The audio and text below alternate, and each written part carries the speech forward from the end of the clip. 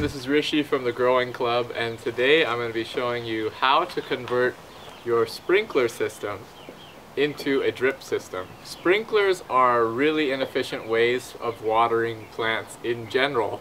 What they do is that they spray water up in the air and onto the leaves of plants, where that water will then mostly evaporate into the air, and very little of it will reach the roots of your plants. And so what we're going to do today is replace a sprinkler system with a drip system. And so what you see behind me, this is called drip irrigation tubing. And this tube has these little black emitters in it every 12 inches.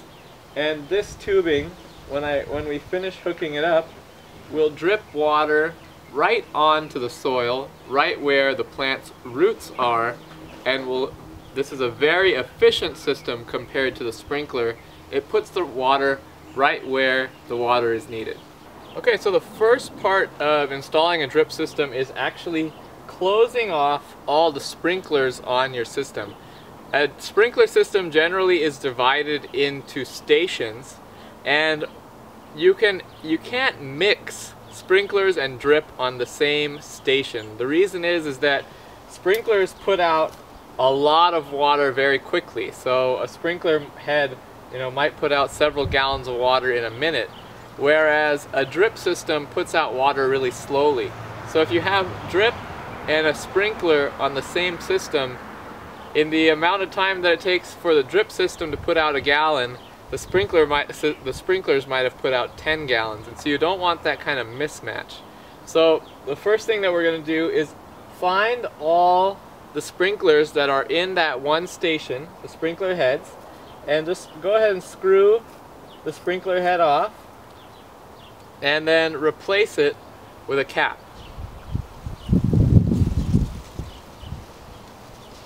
And so you're going to do that to all of the sprinklers on that one station and then move on to the next step. The next step is to actually convert the sprinkler head that's closest to your garden beds into a system that will allow us to move from the PVC piping here to this kind of drip irrigation tubing. So for my system here, what I have is a 1/2-inch pipe coming out of the ground, and that's attached to the sprinkler head. So I'm going to remove the sprinkler head. Then I'm going to attach an elbow, and this is an elbow that has a female side and a female side with threading on both sides. So that means both of these sides can be screwed onto here. So I'm going to screw this on.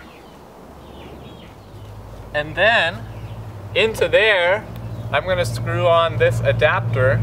This adapter allows me to hook up to my drip irrigation tubing, and the drip irrigation tubing will just jam right onto this fitting. So I'm going to screw this in here now. Now, depending on what's available at your hardware store, you might not find these exact type of fittings, but just talk to someone over there and they'll help you find the one that fits right onto your system. You might even want to take one of these pipes with you to the hardware store so you can find the exact fittings that'll work for your garden. Once you have your adapter on your sprinkler head, the next step is going to be to install the backbone tubing. Okay, so what this is tubing that has no holes in it. All it's going to do is deliver the water from where we put that sprinkler adapter on to the places where we want the water to actually come out. So this is just a 1/2-inch, it's called 1/2-inch blank irrigation tubing, and we're going to connect that to the starter fitting. But before we do that, what we need to do is dig a trench. And so you see I've already dug a trench, starting from where my adapter fitting is, going close to all of my garden beds, because what I'm going to do is lay down the tubing in this trench and then attach my tubing that has the emitters to this tubing. The important thing when you're purchasing these drip irrigation materials is to purchase all materials from the same brand, because each brand has a slightly different diameter of tubing, and if you buy different brands, they won't all fit together. I know it's silly, it's annoying, but just buy one brand and stick with it, and it'll save you a lot of headache later. Alright, so now I have my blank tubing, and I'm just gonna connect it to this adapter that I already put on here. So all I have to do to connect it is just push the tubing over the adapter and kind of wiggle it back and forth. And once I hit the end, this is a snug, really tight fitting. It's actually really hard to get these off. So this is watertight completely. When you're putting this type of tubing on, it really helps to have some gloves with a nice grip to them, because your thumbs and your hands will get really tired if you don't have good grip on your hands. So now I'm just going to roll out my tubing right down my ditch all the way to the end.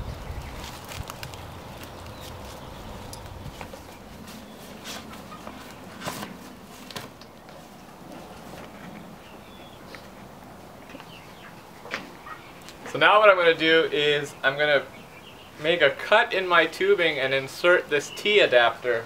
So when you go to the irrigation supply store or the hardware store, you'll find adapters like these for the tubings. You have a T adapter, you have an elbow adapter. They also sell a straight adapter for mending broken tubing.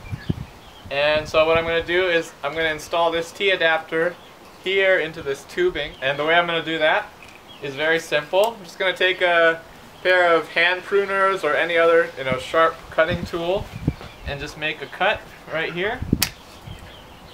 And then insert this T into the tubing, and again I just push it in, and then again on the other side simply push it in, and now I have a tight fitting there. Once the T is in, then I'm going to connect some more blank tubing into the other side of the T, and now what I'm going to do is I'm going to make a cut here right where about the soil is, so that the pipe reaches just above there. And then I'm going to insert an elbow into that pipe, into this pipe here.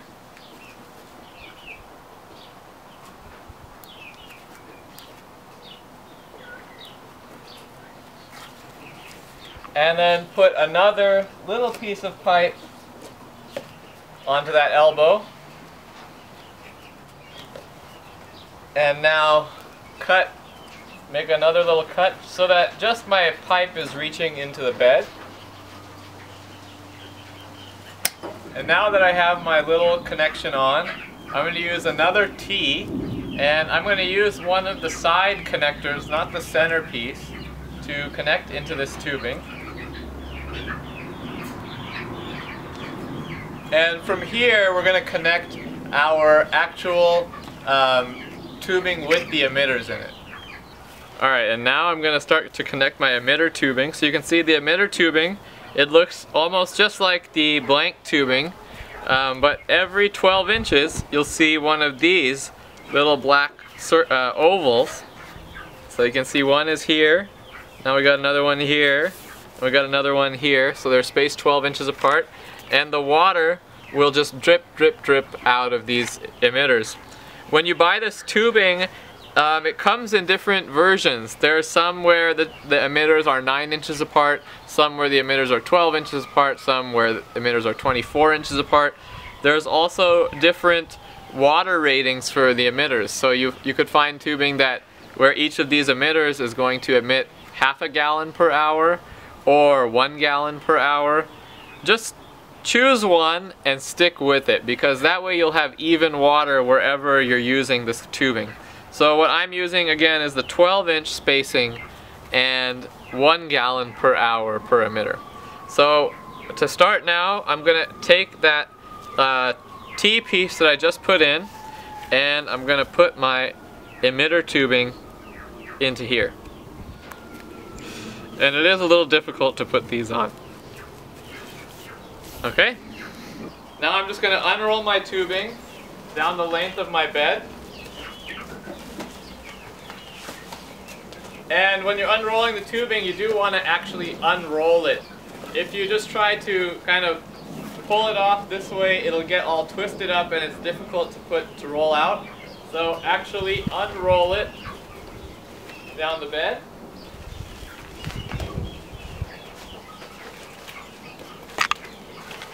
And when you get to the end, go ahead and make a cut. You want to leave a little bit of excess just in case you want to move, make any adjustments. So I'm going to cut way up here. That way I got plenty. So the next step is to attach our next lines of tubing. The number of lines you attach to a bed is going to depend on the width of your bed. So these beds are about 3 feet wide, so I'm going to attach about 3 lines of tubing. So now what I'm going to do is I took about an 8-inch piece of blank tubing, and I'm going to attach it here to this T. Okay, and now I'm going to attach another T right here. So this is going to be I'm going to attach 3 lines of tubing. This is going to be my middle line.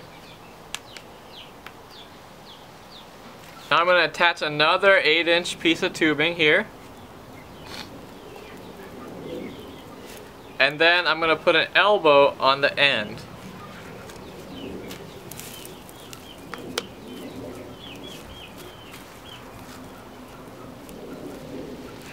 So now I'm ready to attach my second and third line of my emitter tubing onto this.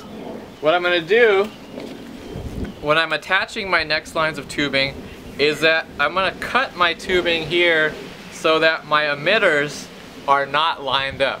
The emitters, like I said before, on this are 12 inches apart, and so what I want to do is stagger them so that I get a really even coverage over my bed.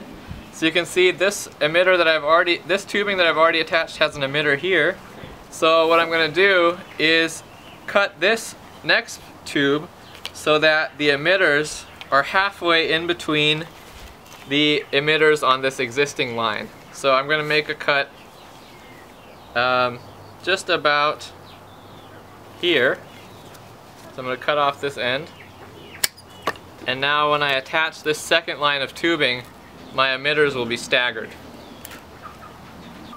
So you can see I rolled out that second line of tubing. Now I'm going to attach my third line of tubing. To measure where I'm going to start on this tubing, I'm just going to line up with my emitters with the first line, because since I staggered on the second line, the third line should be cut the same way as the first line. So I just line up my emitter and then I make a cut.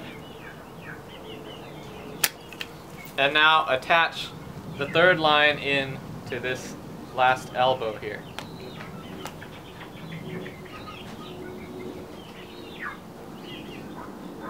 And now I'm just going to roll out this third line, and the front part of this bed is done. So now that I have my connection all together here in the front of the bed, the next thing I'm going to do is just pin my tubing in place so I know exactly where it's going to go. And so what I'm using are these U-shaped, they're called ground staples. And what you do is just take that staple and put it around the tube and into the ground, and it should hold the pipe in place. So I just got a handful of them here, and I'm going to go along the bed and just pin the tubing so that it's nice and evenly spaced apart all the way down the bed, and it's in the position that I want it to be in.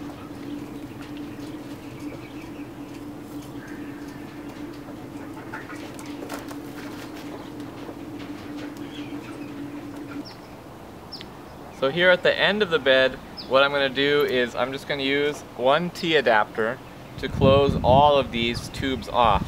And so what we're doing is we're creating a loop between all the tubes.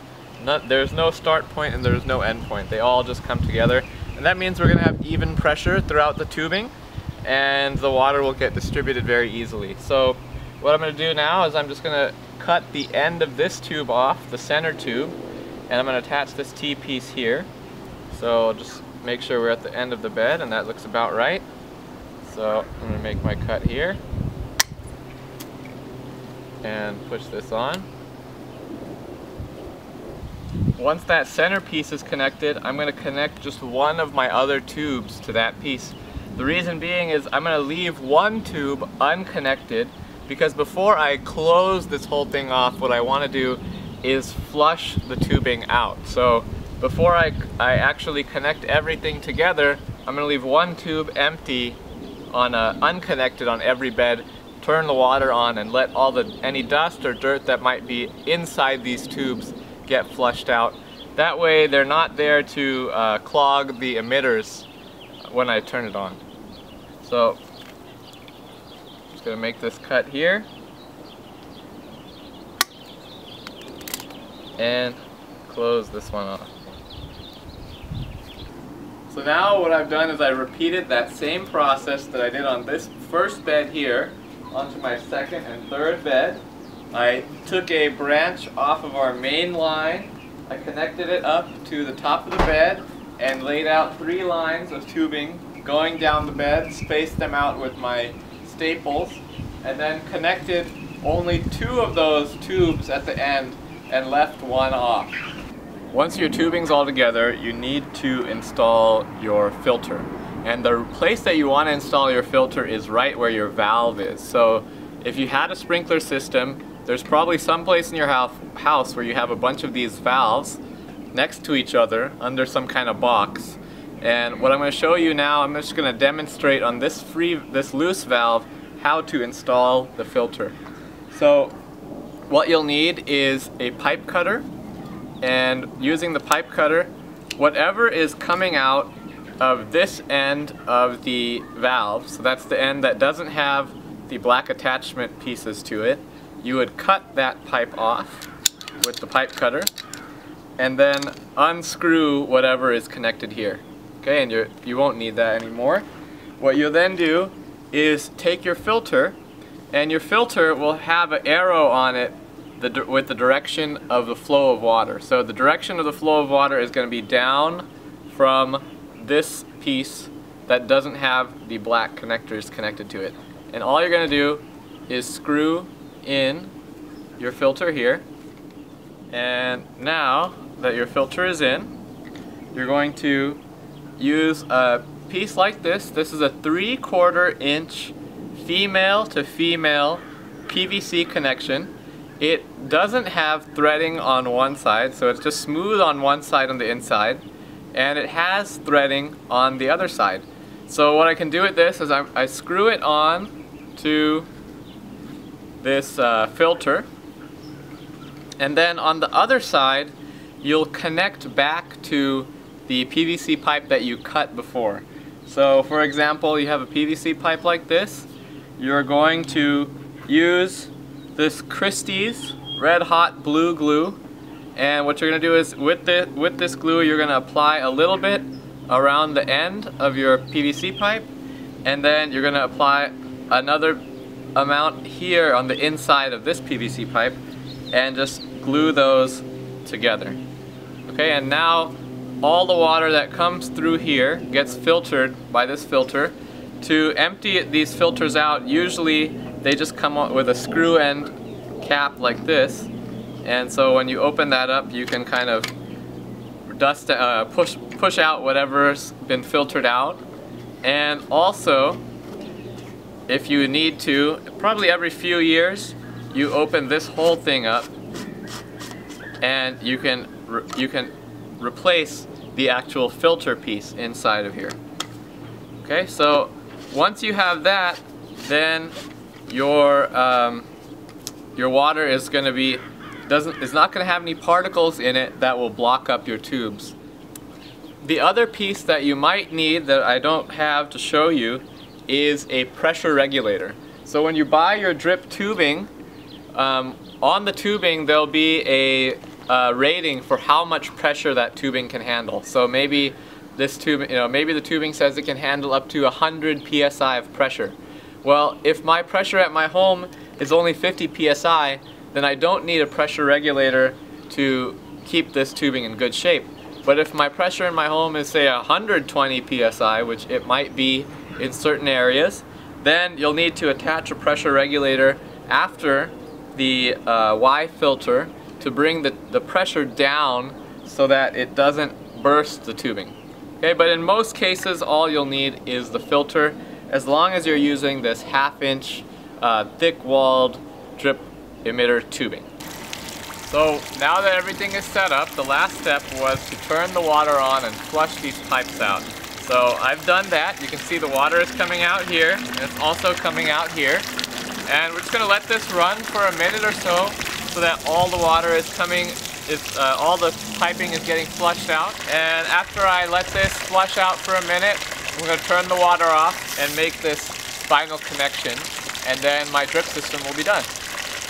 So now I've got my tubes all connected together, and I've turned the water on, and you can see here the water is dripping out nicely out of all the emitters, and we have good coverage over the entire bed, and so now we can start planting. Thanks for watching this video. I hope this gets you started setting up a drip irrigation system at your own home. And if you have any questions, feel free to leave them in the comments and we'll try to answer them as best as we can. And if you want to keep seeing our videos, subscribe to our YouTube channel. Thanks!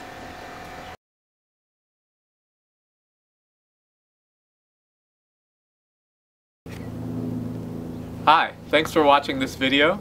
My name is Rishi Kumar and I'm a member of the Growing Club. The Growing Club is a group of individuals and small businesses in Los Angeles working together to create a more equitable and sustainable future.